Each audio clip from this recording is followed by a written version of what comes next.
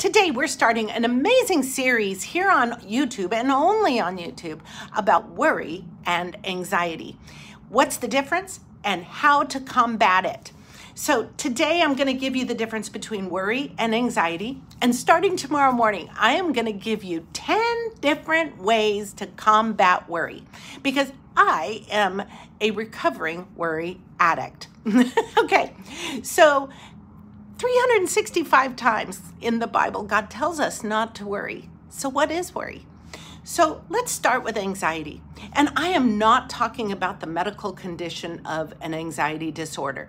Those are people that really do need medical treatment and they need to seek God and seek doctors for help with that.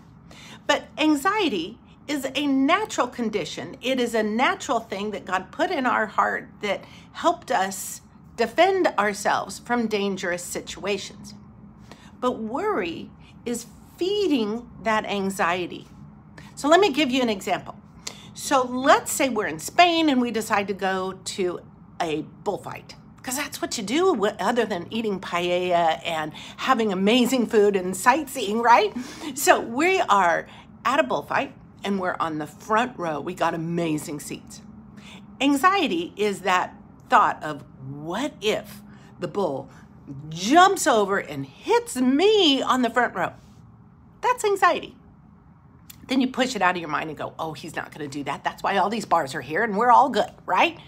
Okay, worry is you were kind of bothered by that idea, that worry, but you decided to come back the next day and have front row seats and have a little bit of anxiety, and the next day, and the next day, and the next day, and the next day. That's worry, my friends. Worry is allowing yourself to dwell on those dangerous possible situations instead of trusting God. And I know that sounds really harsh, but I've had to tell myself that for years. So one thing I've learned is trust in the Lord with all your heart and lean not on your own understanding. In all your ways, acknowledge Him, and He will make your path straight. He's working it out, my friends.